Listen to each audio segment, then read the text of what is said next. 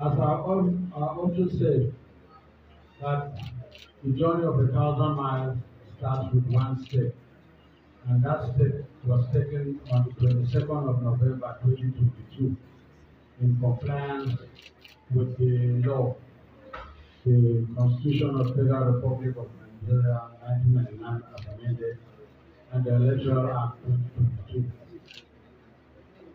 We've taken several other steps, and we have taken 999 steps. Today being the last step that we are going to take in respect of the 1,000 steps that we are meant to take.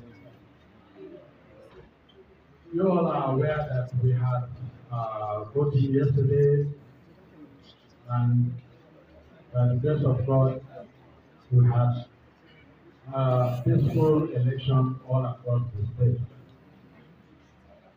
Results have been counted at various levels and collated at various levels. Here we are at the state coalition level. As we start, I would like to appeal to those of you that are here, political representatives, sorry that I didn't specifically mention you. Please, as we are starting, we are following the procedure, we are following the law. I would appeal to you if you have any concern at all. This thing will be raised at the end of the process. I would not anticipate any disruption of the process by anybody at all, be it members of the stakeholders, civil society organization, or political party. Please hold your questions and concerns, and you have opportunity to ask those things at certain stages of the process.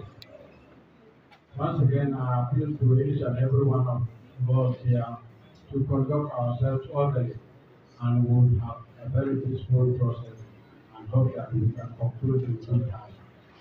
Uh, Once again, ladies and gentlemen, you are all welcome to the State Coalition Center, and we got you through this process. Thank you.